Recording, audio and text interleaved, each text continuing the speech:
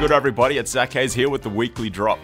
Following the original Motorsport Retro Jordan 4 released back in March, this weekend we get the Motorsport Away. Flipping the OG Motorsport, the Away leans on the dark side, coming in strong with black, matte silver, and game royal.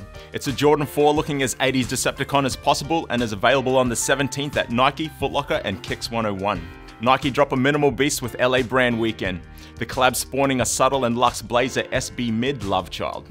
The leather upper pulls back and stays nostalgic with low-key embroideries on top the SB midsole and Zoom air cushioning. These are available at select SB retailers on the 15th.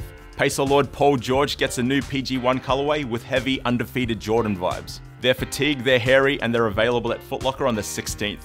This week Adidas give you a bunch of options with their new campus collection. The classic drops in premium suedes and nubucks, and as always, will release in more colors than there are Fast and Furious movies. If you need more than one option, head to Adidas Online and Hype DC on the 15th. Jeff Staple puts his mark on the Doc Martens 1461 cut, giving the collab its own pigeon camo print. The muted grey is contrasted by pink highlights, giving the classic silhouette the unmistakable staple steez. These are available on the 17th at Contra.